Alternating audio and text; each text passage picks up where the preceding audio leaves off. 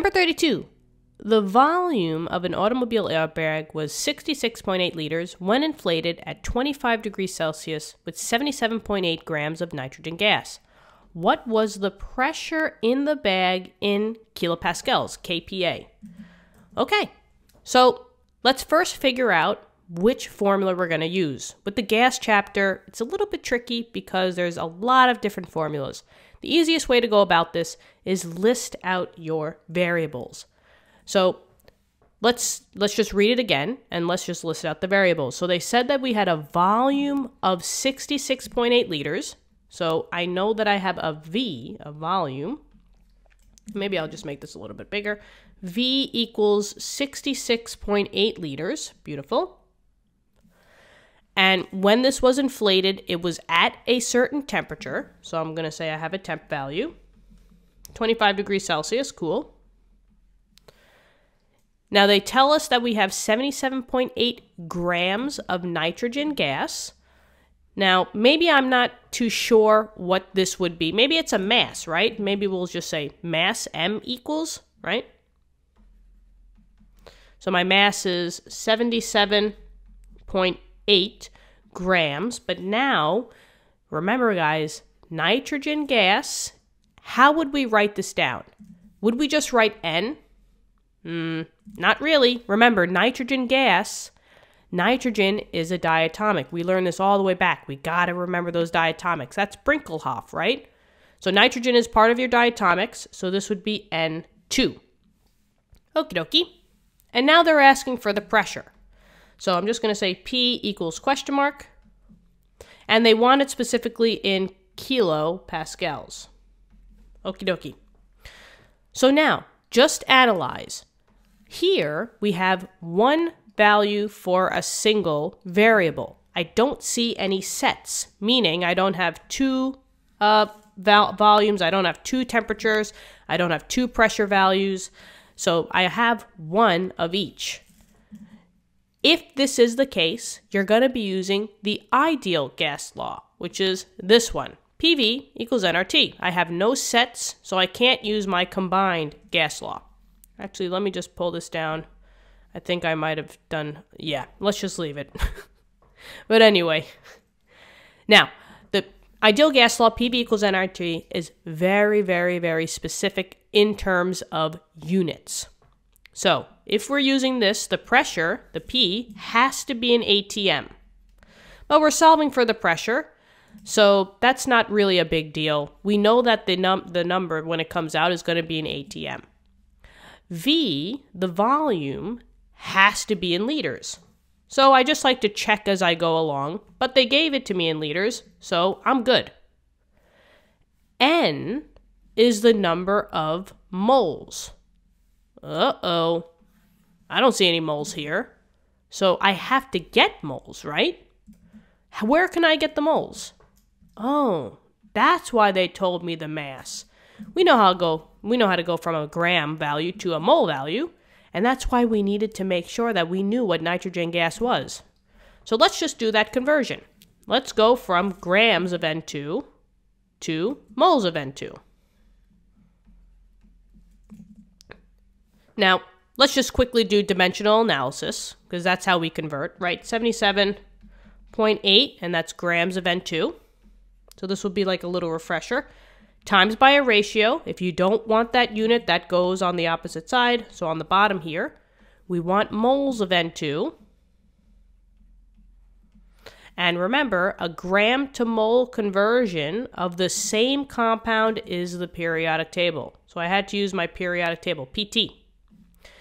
1 mole of the N2 is always the molar mass on the periodic table. So I have 2 nitrogens. Each nitrogen is 14.01. I'm going to times it by 2. So I get 28.2.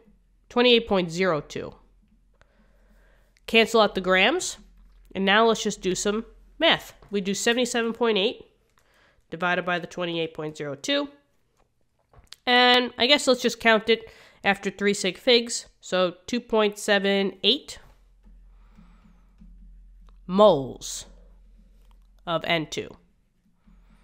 Okay, this is the unit that I'm going to use, or the number that I'm going to use for this. Maybe I'll just get rid of I'll just say MOLS. I usually say MOLS for moles. Now the R value is a constant value. It's the constant gas, it's the gas constant, right? For this formula, it's the 0.0821. The units for this, if you wanted to know, has all the other units. That's why this equation is so specific. So it's ATM times liter over mole times Kelvin. And with that the case, can you tell me what the unit of temperature would be in? Yeah, it's got to be in Kelvin.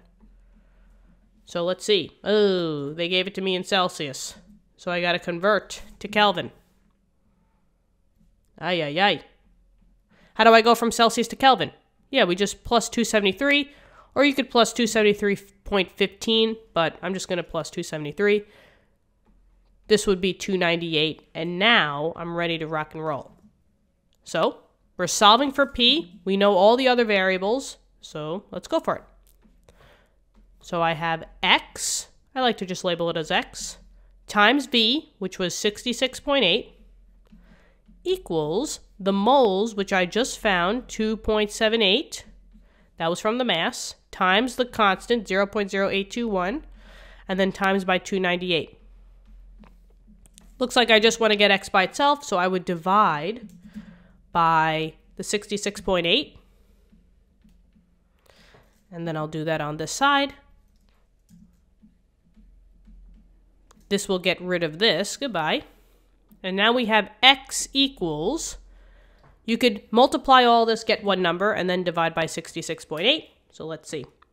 2.78 times 0.0821 times 298. And then I'm going to divide that by 66.8. With 3 sig figs, we'll say 1.02. And that's pressure. Has to be an ATM if you're using this formula. So this has to be an ATM. But now, we just have to read the question carefully. It did say they wanted that pressure in kilopascals. So we have it in ATM. All we have to do is just convert into kilopascals. Conversion, just like we did before, is just dimensional analysis. So 1.02, that's ATM, times by ratio.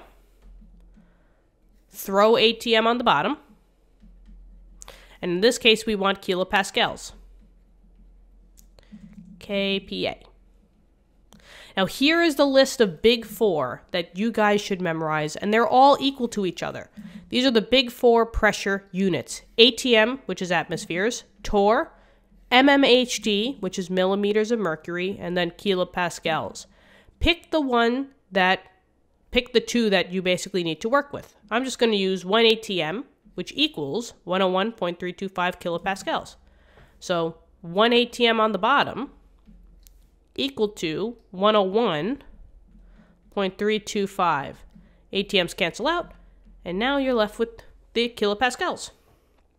So 1.02 times 101.325, and let's just do 3 sig figs, so this would be 103 kilopascals. kPa. And that's it. Hopefully this helped, all right? Gases are a little bit tricky, but just remember, just write out all your variables and then analyze what you got. Then pick the right formula. That's it, guys. Hopefully this helped. Thank you so much for tuning in. Let's keep rocking and rolling. Keep working hard. Good luck on your future tests and quizzes, and I will see you all in later lessons. And if you want to help us out, please press the subscribe button. But if not, that's okay too. All right? I appreciate you all. Thank you so much for viewing the video. I hope you guys are learning, and I will see you in later lessons. Bye-bye.